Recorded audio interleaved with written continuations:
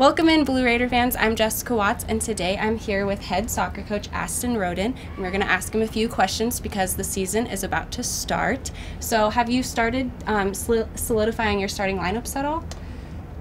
Yes and no. It's still a work in progress. I think the good news about our team is we've got so much depth that it's going to be tough picking a starting lineup. And about that depth, you have a lot of newcomers. You had a few exhibition games. Have they started adjusting to college soccer?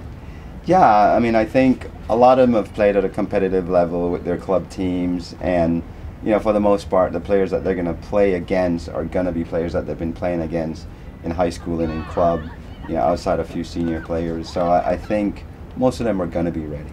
And the first regular season play starts August 18th, Friday, versus Belmont, and their first home opener is August 20th versus Austin Peay. So is the team's preparation, pretty good?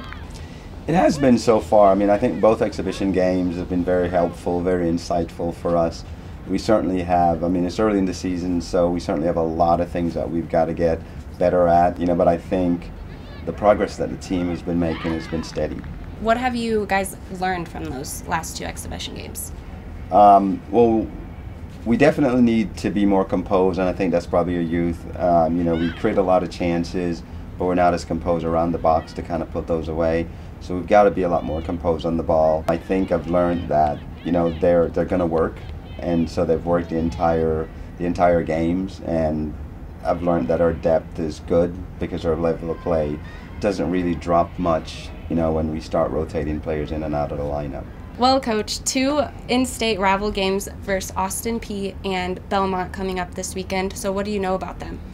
We're very familiar with their coaches. They've been there with their programs for a while. Very well coached team, very disciplined teams. Both of them, they do very well in their league as well. So and they've got players that we've recruited and we know. So I think they're going to be both formidable opponents for us. Great. Well, thank you for joining me, and make sure to come out to Fan Day Sunday, August 20th, and make sure to stop by the soccer game at 6 p.m. versus Austin Peay. Thank you. Go Blue.